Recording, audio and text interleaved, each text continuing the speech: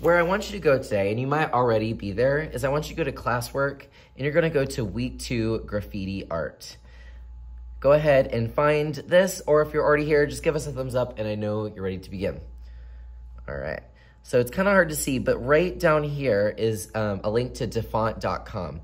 This is gonna give you some different fonts that you can look at.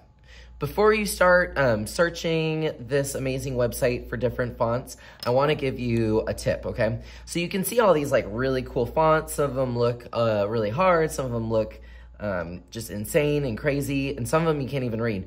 But they're all these different names.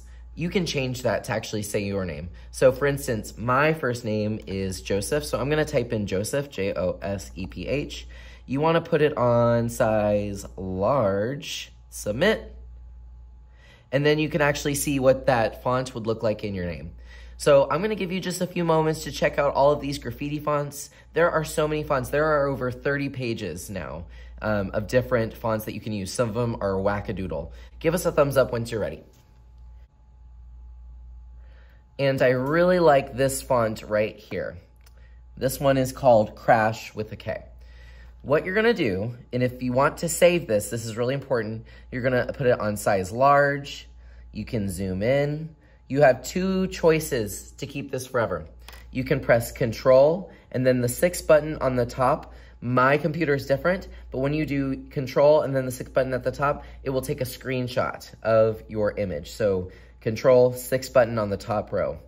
Or you can do what I do, and I just go to the 3 dots, dot, dot, dot. You're going to go to Bookmarks, bookmark this tab. What that will do is it will add a little tab up here on this top row that you can go to. And that way you can click it and you'll always have it. So go ahead and take a photo, whatever you need to do, so that you can have this next time. Otherwise, you're going to forget. All right, so now I want you to start drawing. Here is where most 5th graders get stuck and they have to start over. And I really don't have that many pieces of paper, so I'm hoping that you can just slow down. First, you want to count how many letters you have in your name. 1, 2, 3, 4, 5, 6. So my name, I have 6. What I would do first, play a game of hangman. And I'm gonna do 6 lines. 1, 2, 3, 4, 5. Oh no, I've ran out of room. So that tells me my letters need to be a little bit smaller than what I thought it was gonna be. So let's do 1, 2, 3, 4, 5, 6. I went a little bit darker so I could see that line. This is how big my letters will need to be in order for it to fit off the page, and then you're not having to have that awkward moment where it's like going off the page. People have noticed that you can actually see your letters through the screen if you wanted to trace. I think that you guys are better than just tracing. But if for some reason you really need to trace, it's there as well. The problem is just that the screen is going to move a little bit around. So I'm just gonna go ahead and freehand this real quick, and I'll be right back. All right, once you have a sketch that you like, now it's time to start refining it.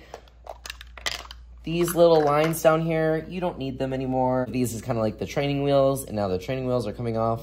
Oftentimes, graffiti is done on a brick wall, so maybe I could do like a sidewalk down here. Of course, you don't have to do anything that I do. If you have your own idea for where your name could be, maybe it's floating in the air.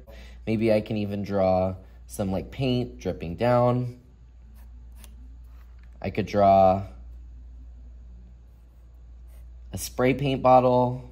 Some people get confused with the pattern of a brick wall. What I do, and this is up to you, I just do 2 lines, 1 in the middle. 2 lines, that one's underneath the letter, 1 in the middle. 2 lines, 1 in the middle. 2 lines, 1 in the middle. To go in with a permanent Sharpie and make this a little bit more permanent so that we can add some color to it next time. I'm just, going back and really getting those details just right. But also, here's one tip, is if you want things to look 3D, like this one, it kind of looks like it's coming right at you, coming off the page. My trick to doing that was I used a thicker marker on one side, and that gives the illusion of shadow. So this is called line quality. It's when you use different thicknesses of line to get a successful image. Have a great day.